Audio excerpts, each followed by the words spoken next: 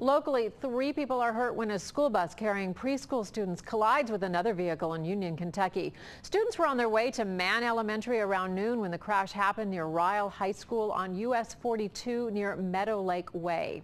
Investigators say that a school bus loaded with preschoolers was pulling out of the subdivision when it was struck by a northbound pickup truck.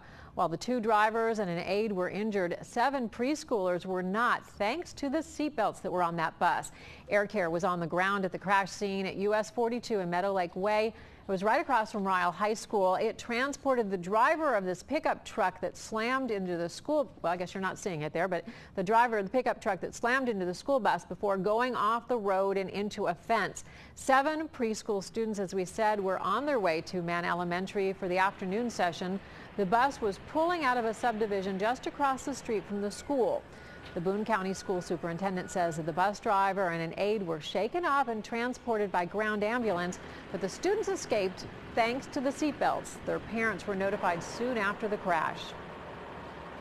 Basically, when we had any particular accident at the scene, our transportation department arrives at the scene and they go through the process of identifying who's on the particular bus and then start making contact, radio contact with back to the school, contacting the parents immediately.